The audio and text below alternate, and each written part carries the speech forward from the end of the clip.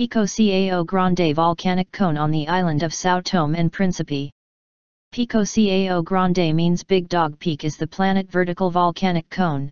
A needle rises dramatically in the middle of the Obo National Park on the island of Sao Tome. Definitely one of the greatest tourist attractions of these African islands. The Pico Cao Grande has a height of over 300 meters above the surrounding terrain. The summit is located 663 meters above sea level and is often covered with clouds that give it an even more mysterious and shocking aspect.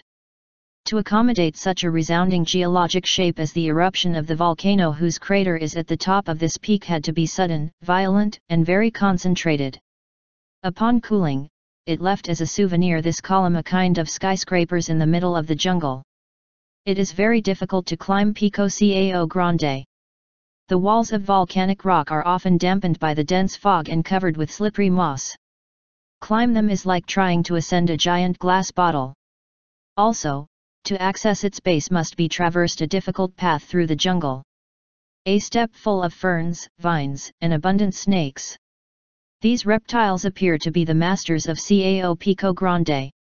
They have even come to colonize the summit. Sao Tome and Príncipe is a small nation composed of 2 islands in the Gulf of Guinea, off the African Atlantic coast.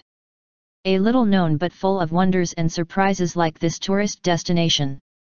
Like us and join us at Extreme Collections for more fun and knowledge.